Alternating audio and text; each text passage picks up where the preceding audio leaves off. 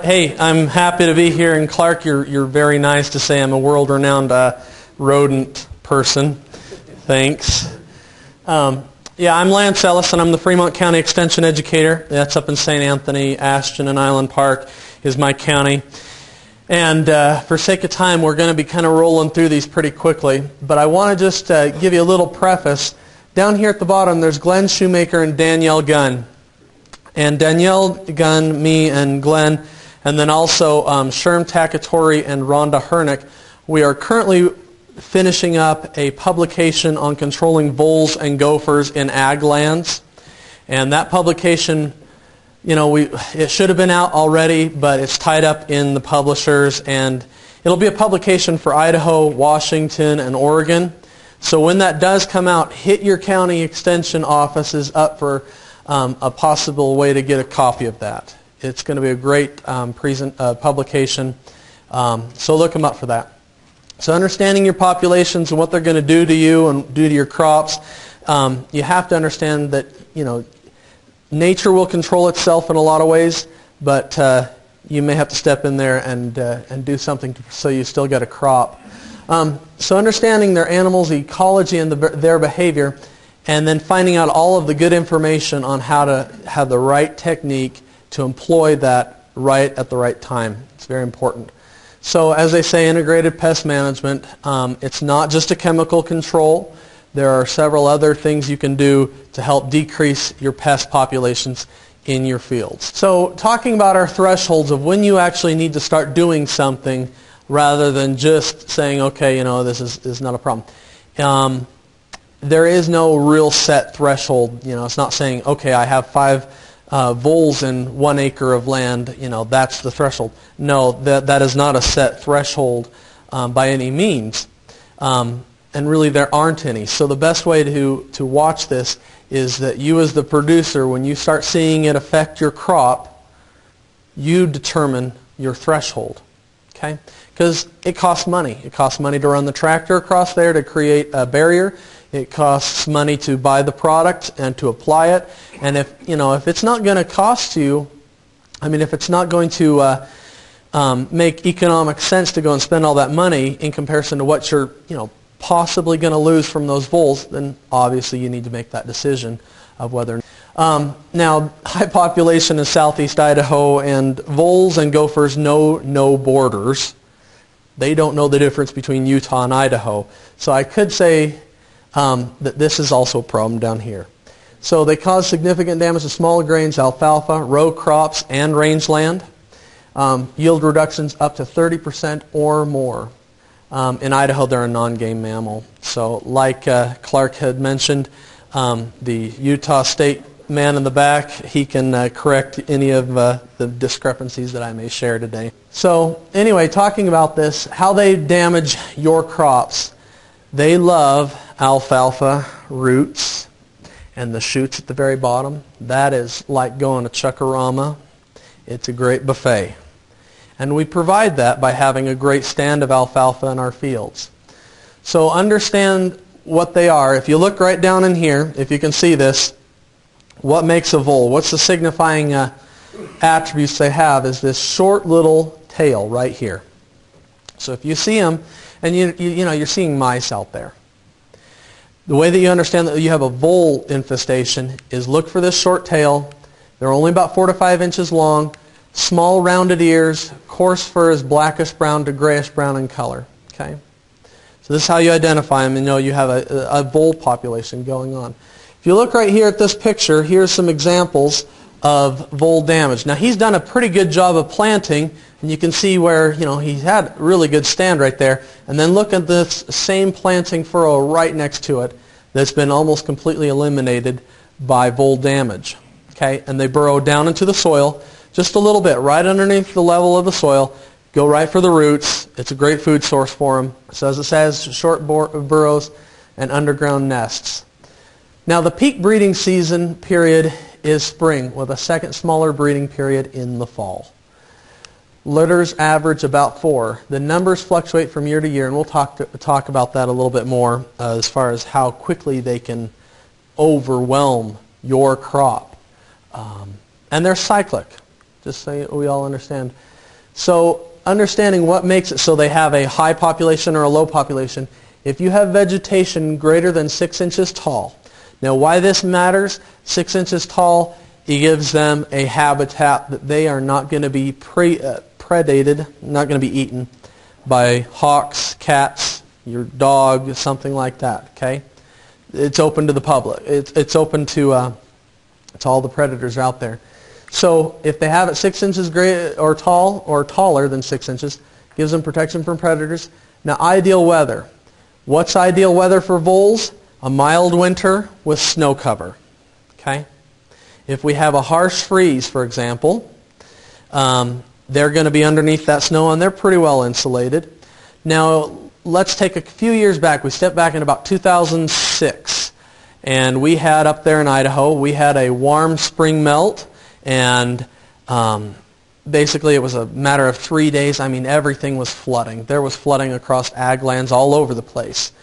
And what it did was it flooded out all of their little burrows that are under the snow. Filled them full of water, and then we had a real good hard freeze. And that's the only time I will say a real good hard freeze, because it froze them out. Froze all that water down inside of their burrows. They had no more habitat, and I mean we did not have a vole population. Ideal weather. If we don't have those conditions, we have snow cover and there's forage underneath there, yeah, you're creating a kind of a perfect storm for a high population of voles the following. Another thing is high protein food sources. So this is how, when I said they're cyclic about their populations, a minor peak population happens every 4 to 6 years, an epidemic population every 10 to 12 years. And that's really what we've been seeing for the last couple years. Once again, in most people's opinions and in a lot of areas, they've seen a real rise in the damage caused by voles.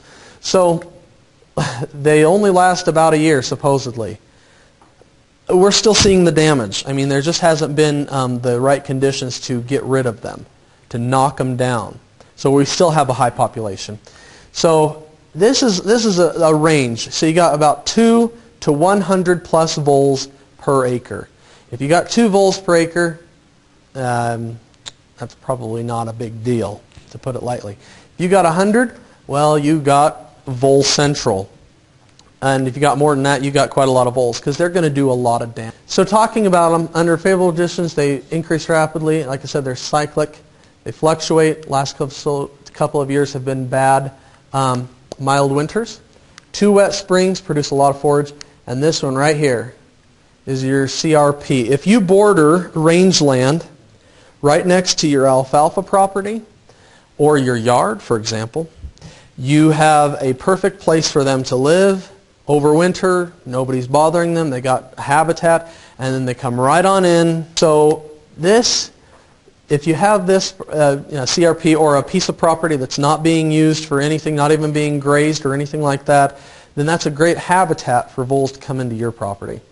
And then other grazing issues can play into that. So here's a few examples. I like these because people talk about their gardens a lot, and they call up and they ask questions. Well, you know, I got voles in my garden, and I got a few pictures here that kind of demonstrate that. But their range isn't a whole lot, but remember that their populations can expand rapidly.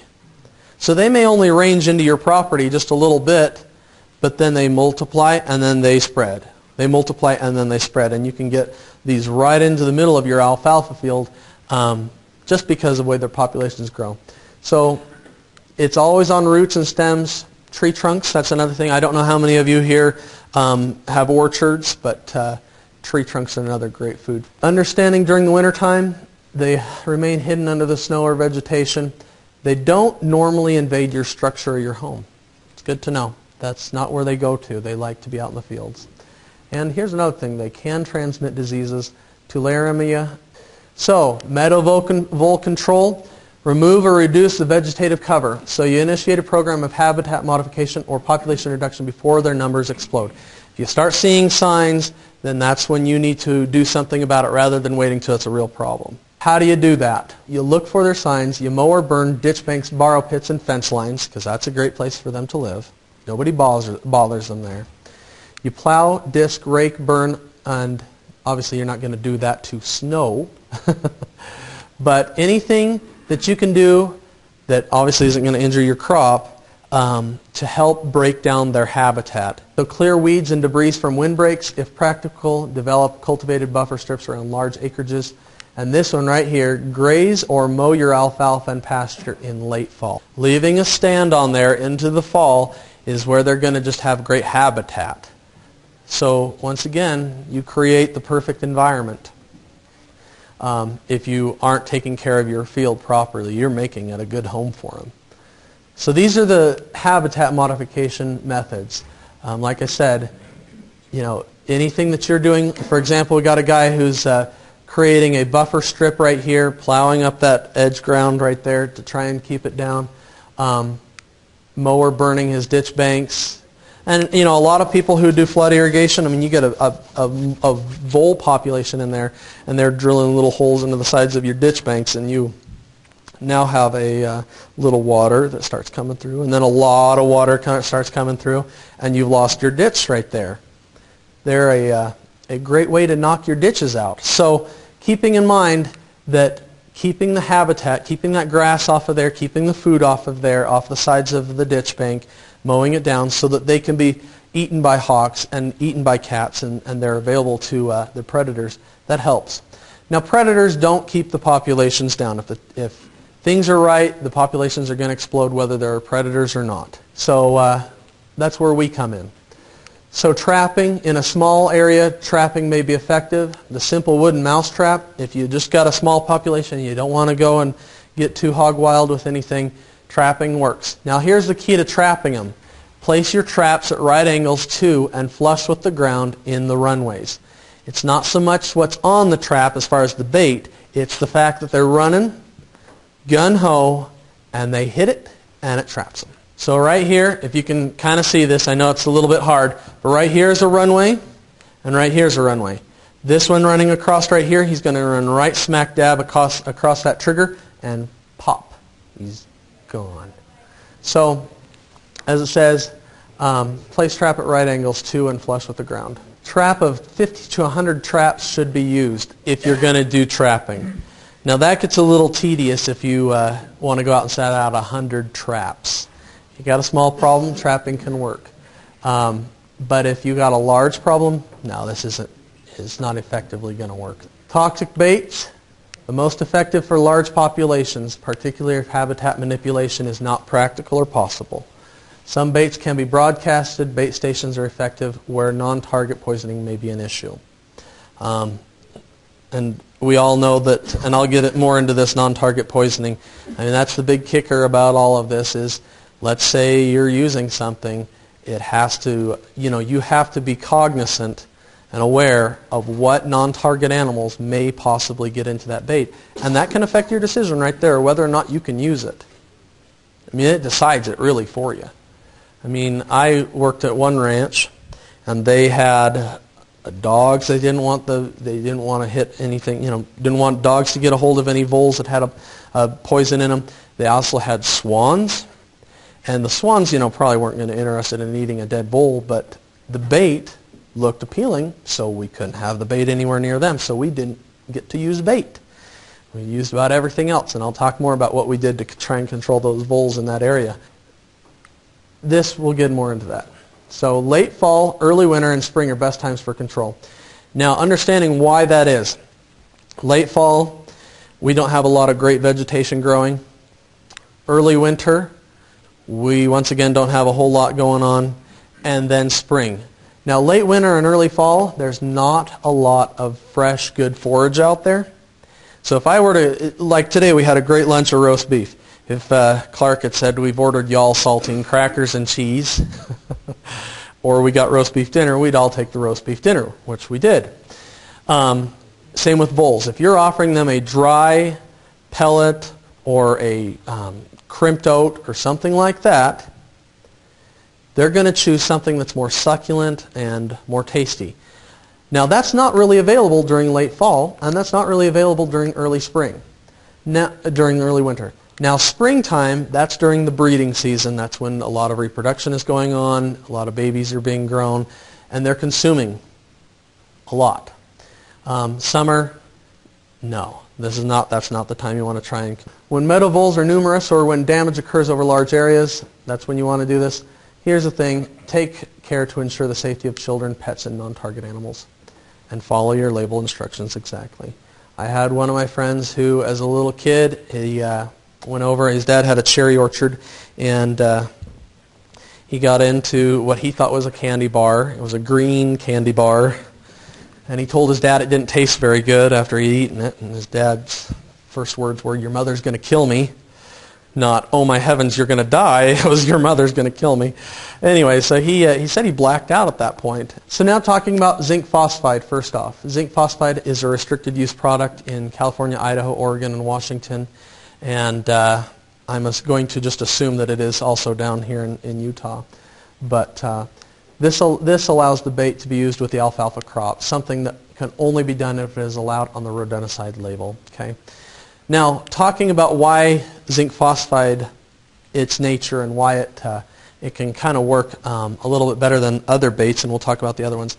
Zinc phosphide, the vole comes along, he finds this bait, he eats it, goes into his body.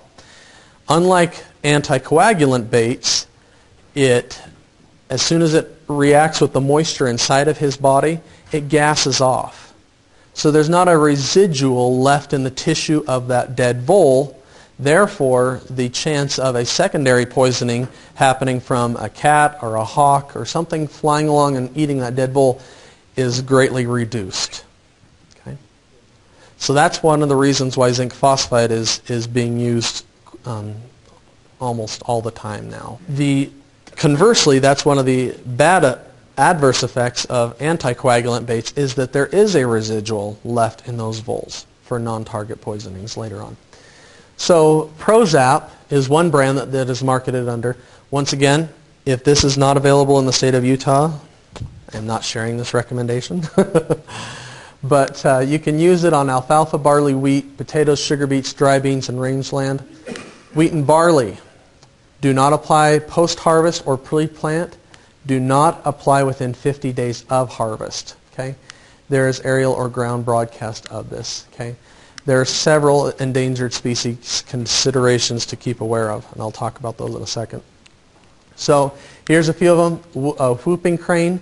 Now the Utah prairie dog, do not use this product in the range of the Utah prairie dog. There you go.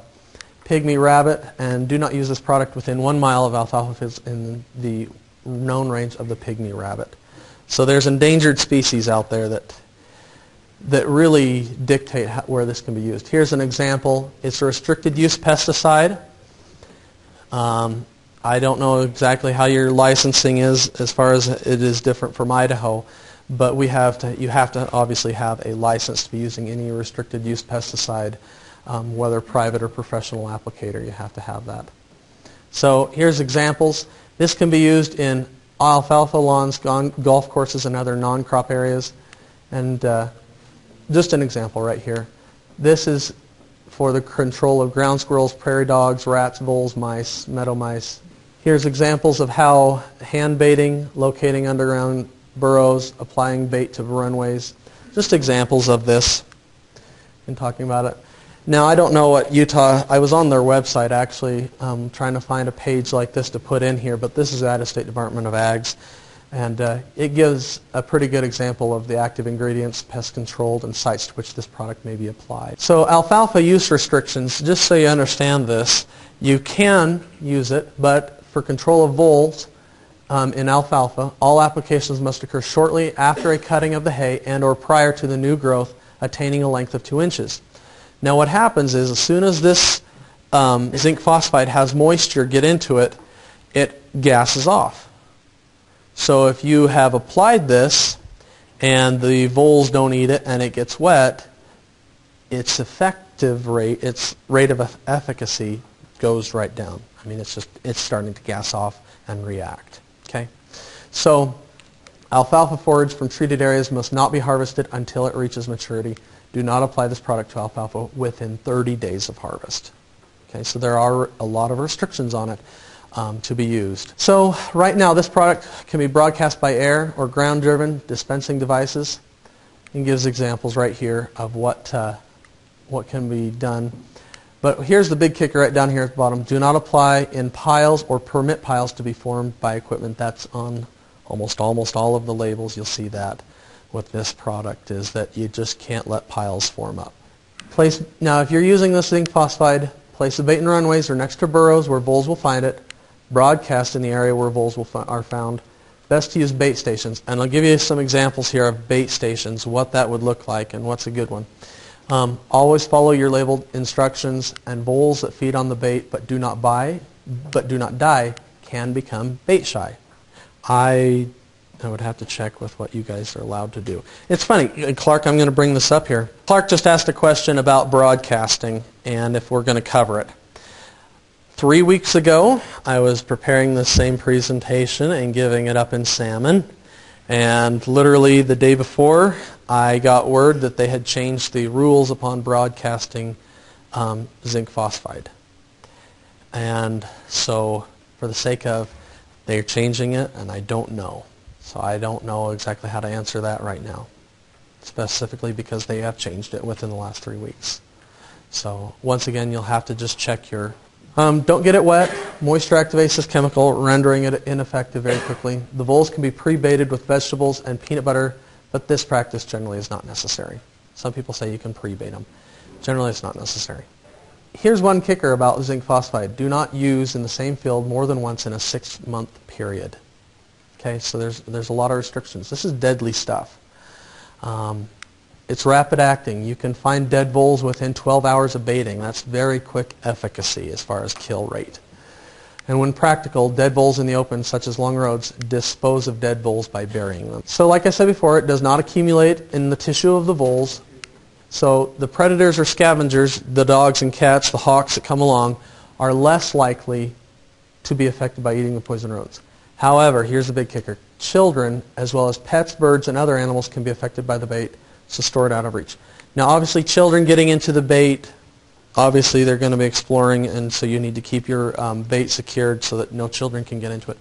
But birds and pets, and birds especially, so let's say you go out there and you're applying this bait. It's sitting out there on the ground. Let's say it's used in alfalfa when it's really down there and short, and the birds are able to see this. And it's a bait. It's food.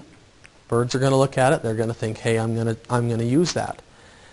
You have a poisoning issue right there, because that hasn't been degraded by time or anything like that. It's been broadcast out there, and birds can get into it. So you need to be cognizant of the birds and obviously pets that can get into it too.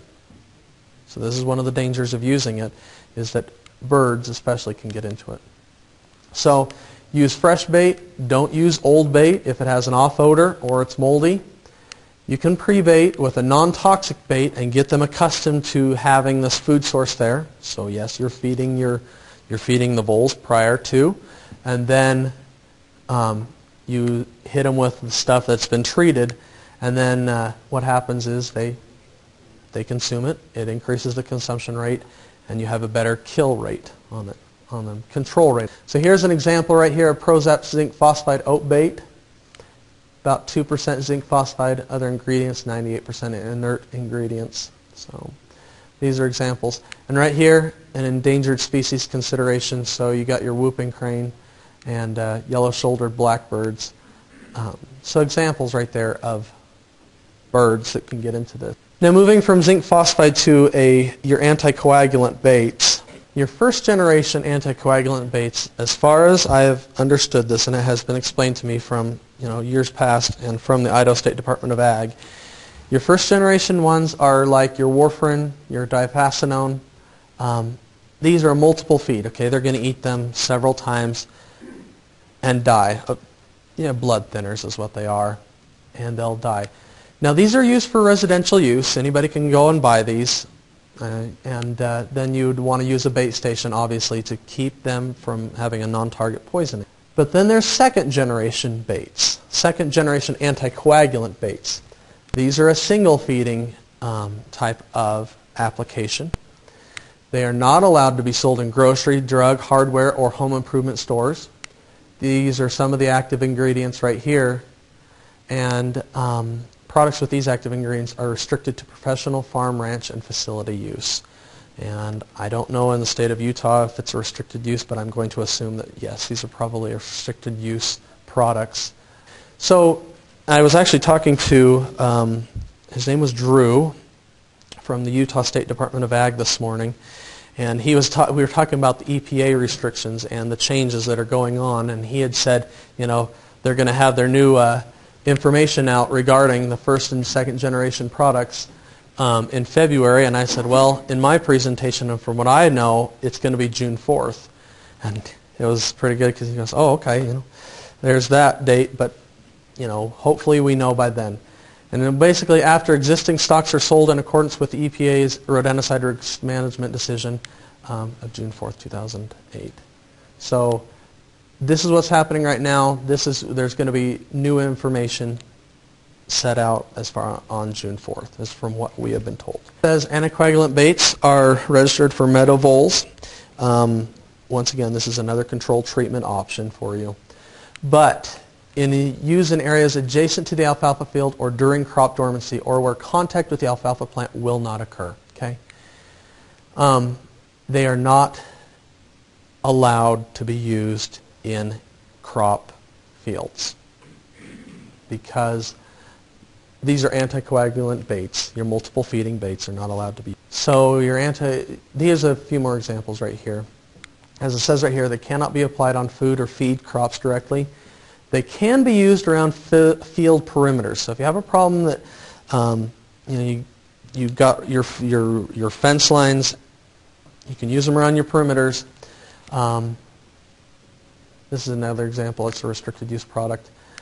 They can be used in non-crop areas. Okay. Once again, there's none that are registered for in-crop use. So these are slower acting, as it says. This is the first generation more specifically. They're slower acting and must be consumed over a period of days to be effective. Whole grain baits are commonly recommended, but pelleted baits are also available. Now, let's say you got a problem with voles on your ditch bank.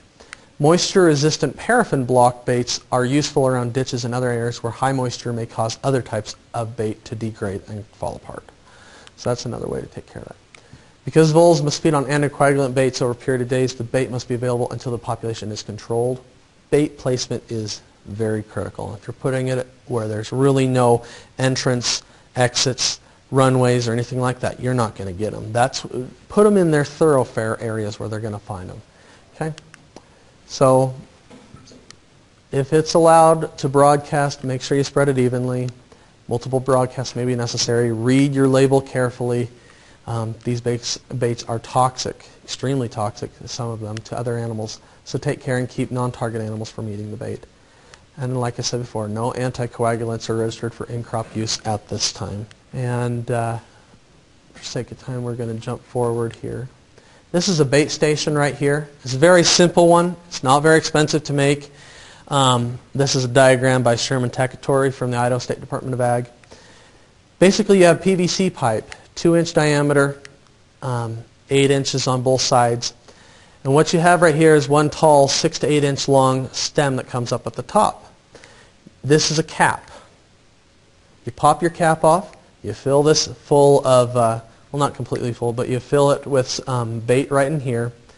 The vole comes along right through here, and he runs right in here. He's able to pull a little bit of the bait, eat it, run out. He dies. What happens is that you don't have any moisture getting into your bait. And this right here is he's got a little, he's calling this a stake, this long black stem right there. You need to anchor these down so that, let's say a dog comes along and thinks this is a play toy, he doesn't rip it off and shake it all over and spread all the bait everywhere. Okay? So you need to fasten them down so that no non-target animal can get into them and ruin them. A really cheap and pretty inexpensive bait station is this one. It's a 1/4 inch sheet of plywood, and then you have a fill tube on the top of it that you fill up. Now what happens is you're creating a habitat underneath this piece of plywood right here for voles to go under there. They scurry around, they create their little houses, and they find this nice little buffet of baited poison in there. It can be controlled. Now, this is pretty simple. You want to place some heavy objects like bricks and different things like that to keep it down so that if a dog gets a hold of it, he's not ripping it up and trying to... Depends on how bad of a population you have. If you got a population that, I'd just start and see, start and put one in, and, let's say you got it depends on how many you got. If you got a bad population, then, maybe a few more stations wouldn't hurt. This right here, this is a nice one right there. If you ever want to have a bull control right there. Kitties with guns. Now talking about our pocket gophers. They're burrowing rodents that get their name from the fur-lined external cheek pouches or pockets, and they use for carrying food and nesting materials. So here's some benefits to gophers. Nobody ever thinks about this. You got increased soil fertility, you got increased soil aeration, you have increased soil formation, and increased water infiltration. Big, fat, hairy deal. So that's why you bring this along and you take care of your problem. Now, all kidding aside here, talking about our pocket gophers, they basically are made perfectly for destroying, well, not destroying, but creating tunnels and destroying your crops in the end. But they are large clawed front paws, fine short fur that doesn't cake when it gets wet, doesn't get caught up with dirt. And their eyes are small and highly sensitive, facial whiskers. I mean, they are made for just living under the soil. They remain underground in their burrow system, although you'll sometimes see them feeding at the edge of an open burrow, pushing dirt out of a burrow or moving into a new area. They form mounds. Now, this is your big key right here. If you're going to control them through baiting and trapping, is identifying mounds. Okay? Typically, mounds are crescent or horseshoe shaped. So you'll look at them. And what you want to do is be able to, when you're looking at it, I'll show you an example here in a second about how to dig into a vole mound, into a gopher mound to place your bait or your trap. But a burrow system can cover 200 to 2,000 square feet. I mean, they can be huge. They don't have a huge hole. It's 2.5 to 3.5 inches in diameter. Now the feeding burrows are 6 to 12 inches below ground, and the nest and food storage chamber can be as deep as 6 feet down there. I'll show you a picture here, right here. So this right here, we're looking at this side view, right in here, if you can kind of see this. This is the main burrow system right along there. And then you have these lateral burrows that come up to the surface, right here, off of the sides. And then you're looking at the top view of it. Here's your main burrow that travels right down kind of through the center, the epicenter of all this. And then it has all these lateral burrows off to the side. Okay?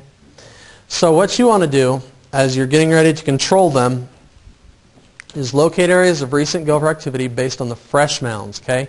Now if you're not seeing a lot of fresh mounds, go over there and knock over the mound and come back a few days later and see which ones have been knocked. I mean, not knocked, but have been pushed back up again, have been fluffed back up again. So look for fresh dirt. Fresh mounds that are visible above ground are the plugged openings of all of these lateral little openings right there. So you find the main burrow by probing about 8 to 12 inches from the plug side of the mound. It is usually located 6 to 12 inches deep. Okay, so 8 to 12 inches from the plug side of the mound, and I'll show you. Probing for burrows right there. So, as it says, when the probe penetrates the gopher's burrow, there will be a sudden drop of about 2 inches. So you'll be probing, and then all of a sudden you'll feel it give a little bit. Here's a big problem here, is you need to find the main burrow, not just a lateral burrow, because some of the lateral tunnels are not revisited, and they're not reused again. Okay? He was investigating something, he went there, not going to be used again. And sometimes they'll even plug them up. I mean, if they didn't find, it wasn't useful. So finding your main burrow is very, very important. So here's some bait options for you. There's strychnine. It's harsh on a primary and secondary. There is no above ground use registered in the state of Idaho. You'll have to verify within the state of Utah if that's even allowed at all. Anticoagulants, they're slower acting, but they're thorough. And zinc phosphide is fast acting. Gas is often in contact with moisture. Once again, there can be bird toxicity. Trapping. So safe and effective method for controlling pocket gophers is a two-pronged pincher trap such as the Maccabee, cinch, or gophinator, which the gopher triggers when it pushes against a flat vertical pan. This one right here is a choker box style. I thought I had some pictures. actually had a separate presentation, but the pictures weren't coming up on it, so I had to use this one at the last second. And I had pictures of all these traps. So this is your steps to setting your traps, and setting them right is locate the main tunnel with a probe, use a shovel to open the tunnel wide enough to set the traps in pairs facing the opposite directions, because you got a thoroughfare and traffic comes from both directions. Place traps with their openings facing in opposite directions. You'll intercept them, and you can actually get a 20 to 60% success depending on the trap. Now understand that in each one of these gopher burrow systems, unless it's breeding season, you've only got maybe one gopher in there. You don't have a whole bunch. You've only got one. If it's breeding season, yeah, you could have a few more. You could have a female in there and a male, or a couple females or something like that. But during normal run-of-the-mill, no, there's generally only one in there. So here's some examples right here. This is figure A on this side right here. We dug a hole down, we found the main burrow, and we've attached to a stake and a wire, one trap heading this way, one trap heading that way. And then second, right here, is a lateral trap, and we've dug it out, we've slid a trap down in laterally into this burrow, and once again you have to secure them, otherwise they can go away if that gopher isn't caught, depending on the trap. Some of them kill instantly, some of them just trap them. Here's some, this is making sure that this is in the slide set. This is good. Okay, so we have our cinch, our Maccabee, and our black hole. Black hole, as far as efficiency, it's not that great. Your Maccabee, which is this one right here, a little bit more, and then your cinch one, by far, I mean, you're almost at a little over 40%, which is pretty good. You're baiting with toxic baits. Always place pocket gopher bait in the main underground tunnel, not the lateral tunnels. After locating the main gopher tunnel with a probe, enlarge the opening by rotating the probe or inserting a larger rod or stick, and follow label directions. Place the bait carefully in the opening using a spoon or other suitable implement that you use only for that purpose. Don't spill any on the ground. So here's some examples of what I'm talking about. You clear out that hole, you find down into the main tunnel, and this is a spoon dishing it out right there. Or you've probed down in, you've made a hole, and once again you're using a spoon to pour down in there.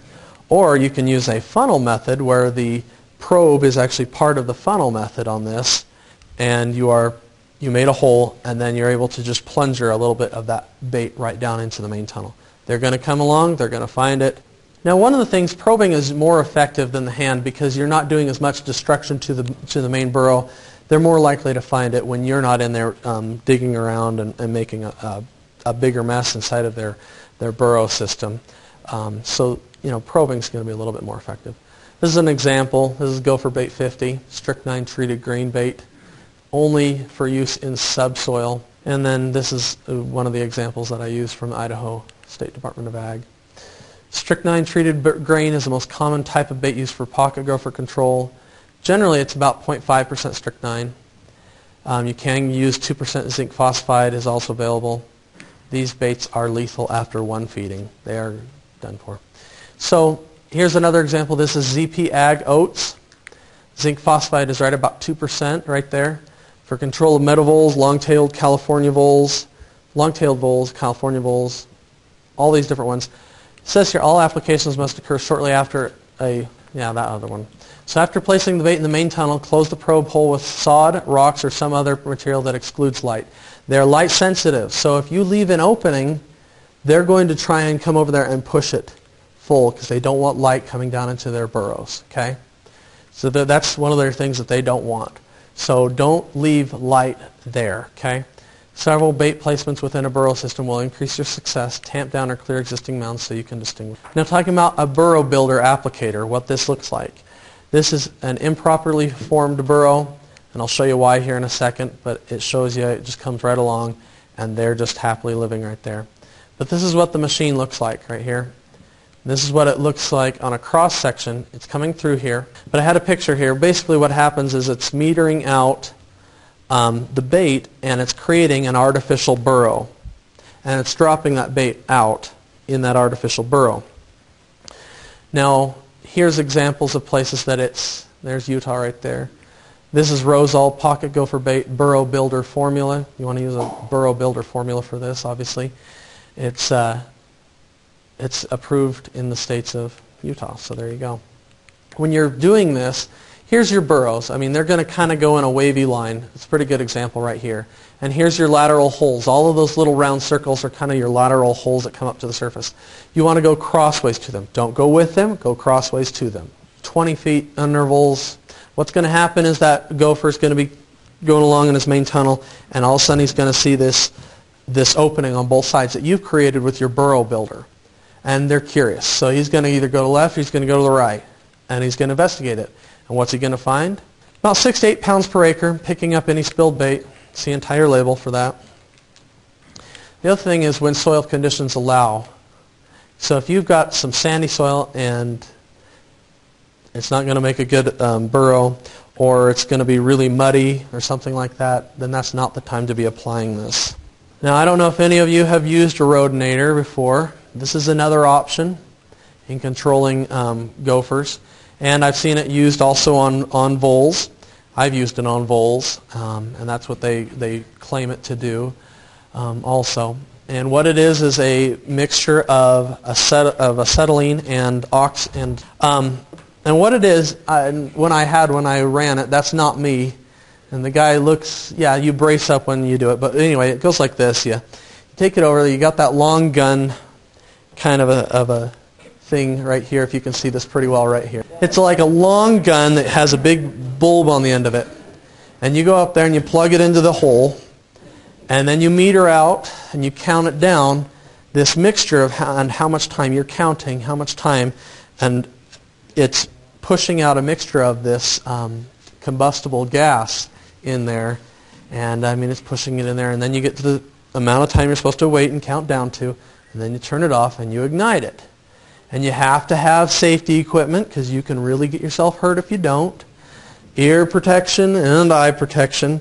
And they should have butt protection too, for that matter, because it throws stuff up, as you can see in this. But anyway, I used it, and I literally had little flaming projectiles of voles smoking 20 feet in the air.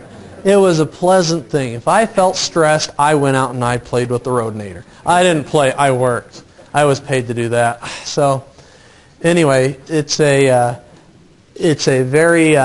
fun way to take care of them. A lot of people, find varied success with them. I had a good time. There's also a pressurized exhaust rodent control systems. Just to give you an idea, by the way, you're not seeing a whole lot right here, except for here's the I call it the gun portion, but there's the cables that come over here. And then you need to have like either a John Deere Gator, or you could put it in the back of your pickup, but you got to carry those tanks around. So it's a little cumbersome. Okay? But if you got a big population, it might be a consideration. That'll run you, if I remember right, I think they were running between $2,300 and $2,700. This one right here, this pressurized exhaust rodent control system, that one, basically what it does, it has a little engine, takes the exhaust from the engine, it pressurizes its own exhaust, and then you put a bunch of these probes down in there, and they put that pressurized exhaust down into the burrow system, and they die because they are breathing in carbon monoxide. This one right there, that bad boy is about $5,000 to $6,000 at least. So it's fumigants. I was talking with, once again, the Utah State Department of Ag, Drew, and just talking about fumigants, and that they were, I don't remember exactly how he said you had to have the fumigant on your license for down here in the state of Utah. Up there in Idaho, you have to have restricted use on your license, but down here, obviously this is another example of a fumigant. So gas cartridges, that's another one, not very effective. So once again, you read your labels, make sure you're allowed to do this. Now here's another one. This is a unique way of taking care of it. You take a bucket, drill a hole in the bottom of it, attach a fan, just a little pressurizing air fan. And these are road flares. And you take a highway flare, 5-gallon bucket, electric fan. You got to be able to attach that fan to the top of that bucket right there, okay, and a battery for the fan to make it pressurized. And then you dig out the spot, make sure that you got easy access down to that burrow. You light your flares, invert the bucket, turn on the fan, and wait until all of the flare is out. Okay? Because it's putting all of that smoke right down into there. And then dispose of the flares and cover that hole. So, in closing, just a few words of caution. Always read and follow your instructions. Don't use the product unless the pest you are attempting to control is on the label and the site also, so voles and alfalfa, as well as the instructions for application and timing and everything else. The pesticide recommendations that I've shared with you today, they do not substitute for anything that's on the label. The label is law, okay? Especially where we're down here in the state of Utah. Pesticide laws and labels change frequently. Like I said before, they have changed within the last 3 weeks as far as just several different aspects. So don't use a pesticide unless it's labeled to do so. And store your pesticides in original containers. Keep them out of the reach of children, livestock, pets. And so they've changed. A lot of them have changed. Lastly, right here, this is one thing. Pick up any strychnine baits that spills on the ground where non-target species can find it. Spills are a huge thing. Do not allow that to happen. You can't even use the strychnine baits above ground since 1989. We're not endorsing any of these products. We're just using them as examples today. And then groundwater, lastly. Where a lot of these are being applied underground, make sure that you don't have a chance of leaching into the soil. I've run over my time.